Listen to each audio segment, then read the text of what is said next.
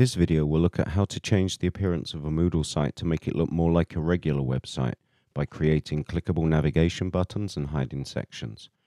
In the part 1 video, we looked at how to avoid the Moodle scroll of death by selecting Show one section per page in Settings, which helps to tidy up the main page.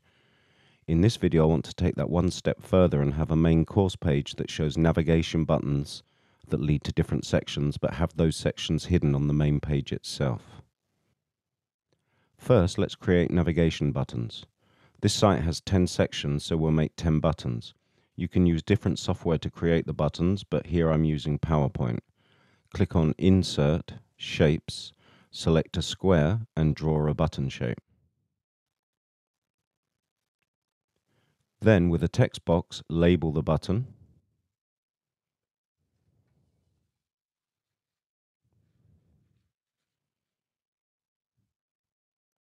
Control-D duplicates the button.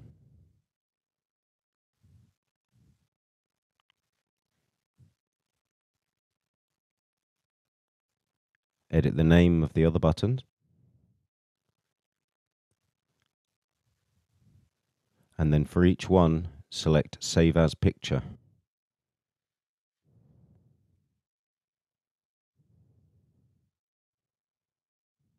Back in the Moodle site, I want to create a table for the navigation buttons. I'm going to put it here in the first content module. Click Edit Summary.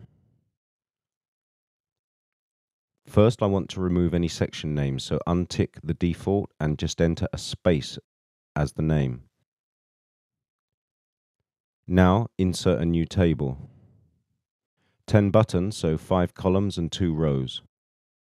Select Center Alignment, and I'm going to stretch it out to 100%. Next, click inside a cell, Insert Image,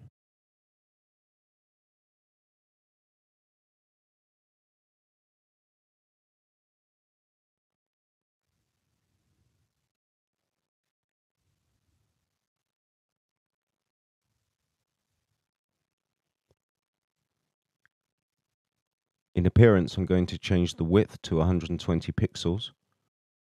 Insert.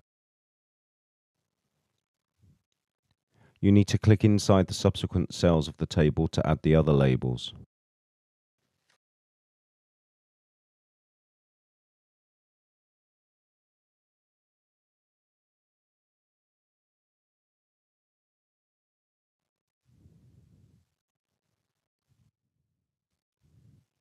Now we have labels that we need to convert into buttons by assigning them a URL. So from the last tutorial, when we selected Show one section per page, it makes the title for each section clickable, and when we click it, it reveals a URL.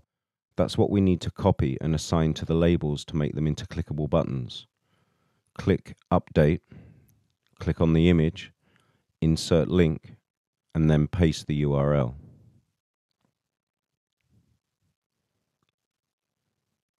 Now we do the same for the second one. This time, just use one section number higher, so use section 3 and then repeat this procedure for the rest.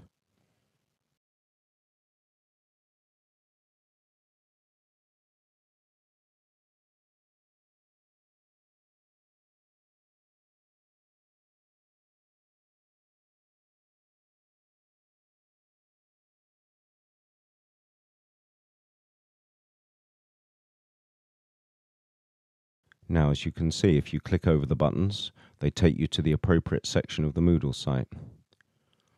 Also, for the banner at the top of the site, make it clickable and direct it to the URL of the main Moodle page to make it like a home button.